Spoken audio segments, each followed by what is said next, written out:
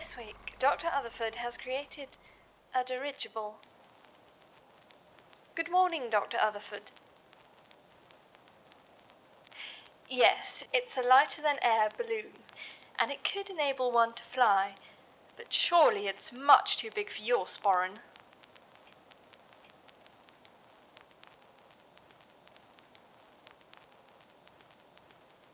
To make a smaller version, you'll need a large piece of cardboard and something to heat the air.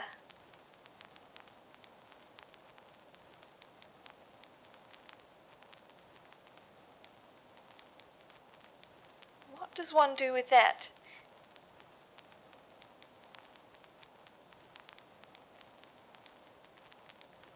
It looks like a timed pop-up bread heater.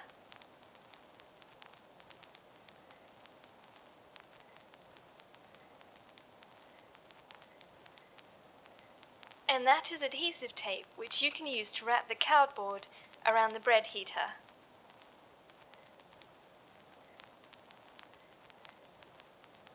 This should prevent the bread heater from burning anything, such as your Sporran tassels, Dr. Otherford.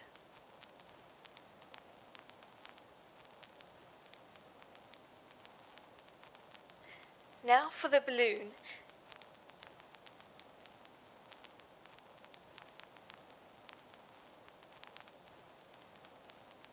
And you have a litter receptacle sack, or a bin liner for the working classes.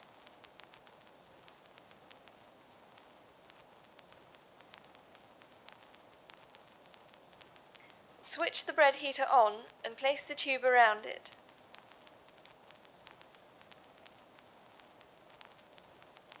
Add the bag over the top.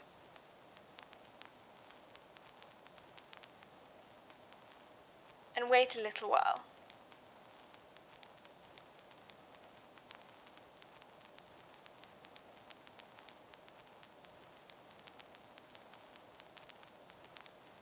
Splendid, Dr. Otherford.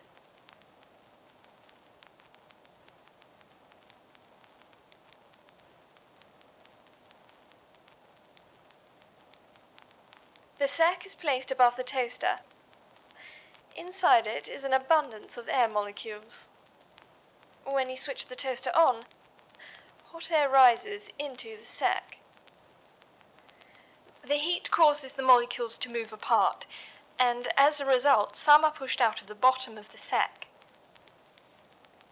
Now that some of the air has expanded out of the sack, the surrounding air weighs more than the sack does, and the heavier air pushes the sack upwards, making it float away. As an alternative, one can add ballast in the form of adhesive tape. This can steady the movement of your hot air balloon.